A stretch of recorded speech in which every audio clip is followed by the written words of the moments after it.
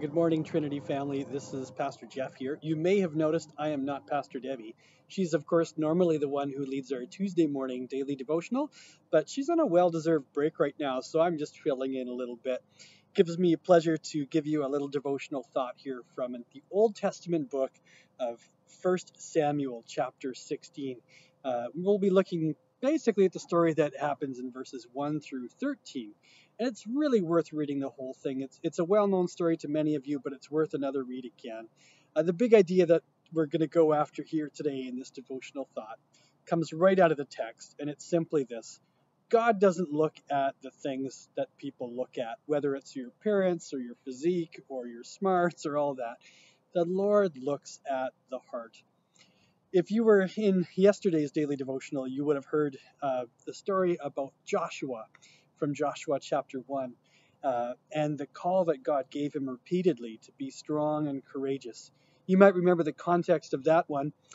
Joshua was this long understudy of Moses, but Moses had recently died, and Joshua had to be strong and courageous and summon up that courage to go and fulfill God's calling on his life to lead the nation of Israel into the promised land. The context of today's passage, it's a little closer, or not quite as far back in Israelite history, but it is talking about another successor as such.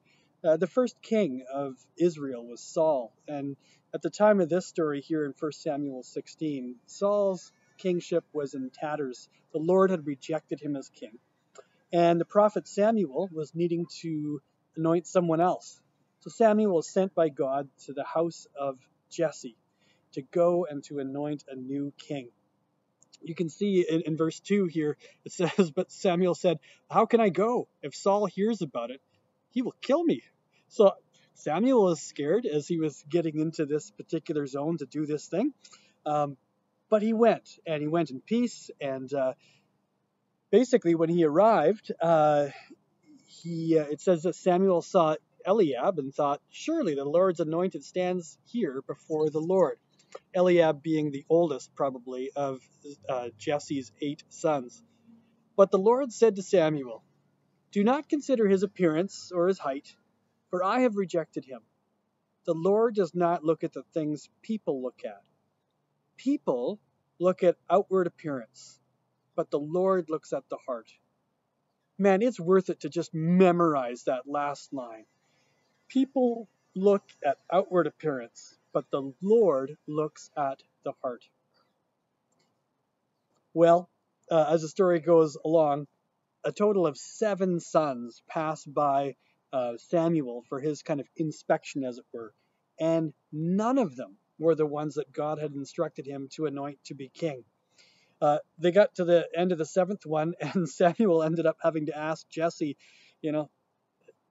"Are these all the sons you have?" And Jesse says, "They're still the youngest. He's the one out tending the sheep." And so Samuel said, "Send for him. We won't sit down until he arrives." And so they must have tracked David down out in the field, and they hauled him back in. And here's what it says. So he was sent for him, and he had him brought in. He was glowing with health and had fine appearance and handsome features. To me, he sounds like Matt Damon just kind of walks in the door. Then the Lord said to Samuel, "Rise and anoint him. This is the one." There's something really cool about that. We make jokes about his appearance here, but the Lord could see the heart.